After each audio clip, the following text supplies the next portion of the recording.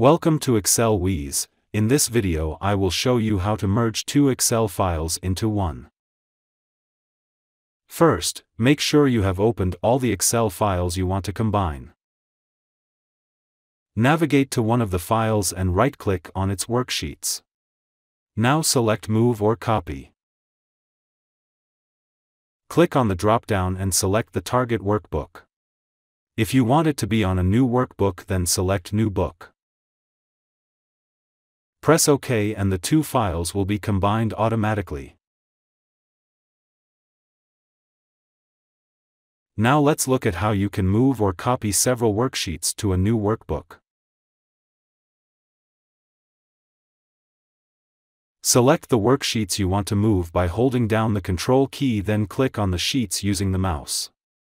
Now right-click on one of the selected sheets and select Move or Copy. Select your target Excel file from the drop-down and click OK.